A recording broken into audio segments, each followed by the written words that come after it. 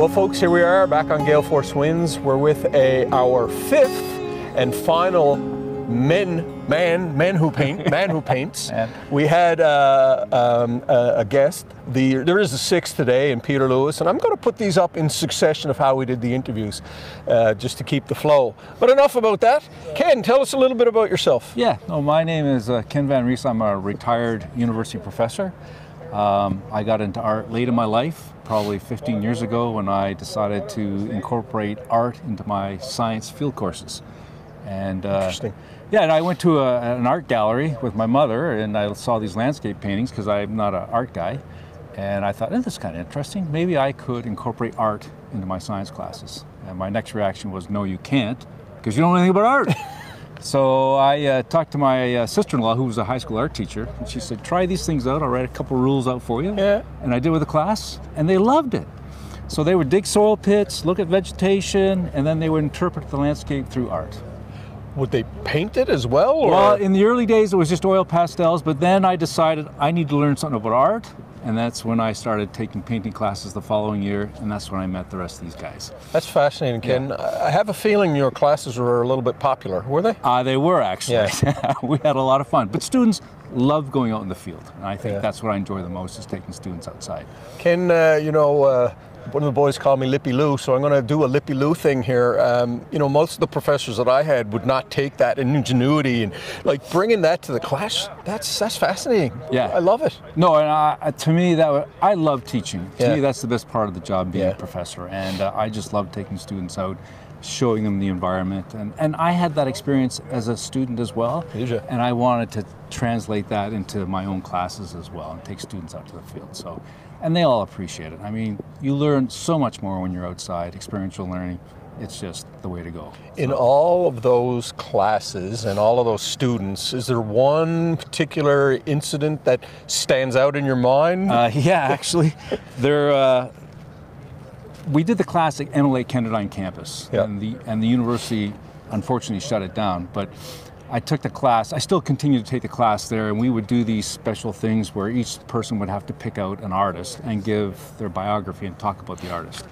And I had a lady in the class stand up, a student, and she says, my name is so-and-so, and I am the great-great-granddaughter of Ernest Kenderdine, who was the fellow who actually founded the camp. And it just blew me away. Wow. That here I was, having this student talk about her great-great-grandfather, who was a famous artist in Saskatchewan, and it was right there in my class. It was just phenomenal. It's amazing. Yeah, it was a special, special moment. Ken, one of the things that I'm going to do is bring it back to the art. I realized I didn't talk. Here we are with the men who paint. I did touch on a little with Peter and the way he paints. Can you talk a little bit about your painting and how this started? I saw this, folks, as a blank canvas. What really, really astounds me now is how beautiful that is. Talk a little bit about the process, if you don't mind. Yeah, I started out as acrylics because it was just easier to work with for me, but last year I made the decision to move over into oils, and I just liked that it was yummier. And I love the idea of putting. So you eat the paint? No, I don't eat the paint, but because Van Gogh did. He didn't last very long, did he? I didn't know that. But no, it's for me, it's just yummier. You put it on thicker, and it's just buttery. It's just kind of those feelings that you can't do with acrylic paints. And so for me, I just like to put it on thick. Not as thick as Peter, and I would love to move to that, to take a palette knife and just slap it on, but I'm just not there yet. So. Yeah. But. Well, look, I was looking at Peter, and I struggle to put butter on my bread. So what he's doing is blowing me away.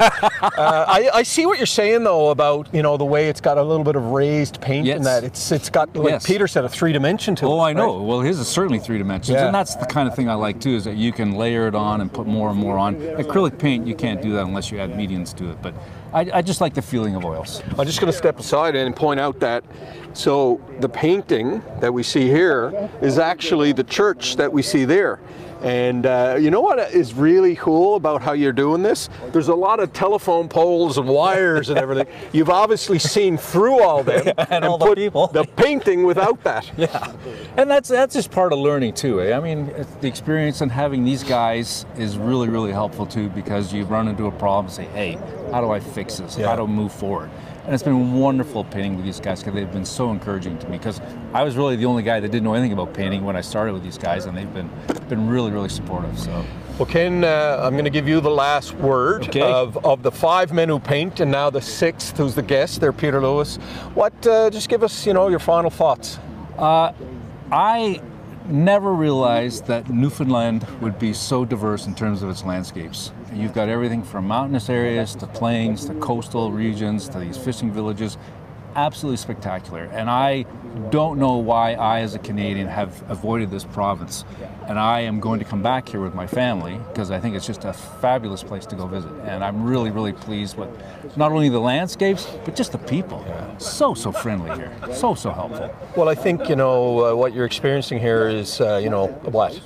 5 degrees in June, Yeah. And you kind of got to laugh, don't you? No, you do. You have to. It's ridiculous. You got to make the best of it. Yeah. Well, I think the other thing that when you meet Newfoundlanders away now, you realize there's a longing to come back to this, because there's something special about the nature that we live in. Right? Absolutely, and I think it's really interesting. It's just the pride that the people in this province have for their province, and it's just really neat to see. Well, on that note, we've suffered a lot over the years, and I think there's a real resurgence.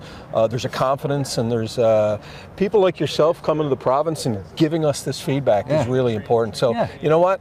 This Canadian country, this country we call Canada, is amazing, isn't it? It is amazing. It really is. And I'm glad now that I've gone from coast to coast and up to the Arctic, and so I've seen a lot of it. So it's been wonderful. Well, you've seen a lot more than most of the Canadians. Thank you very much for being here. We appreciate it. You're welcome. Thank you very much for the interview.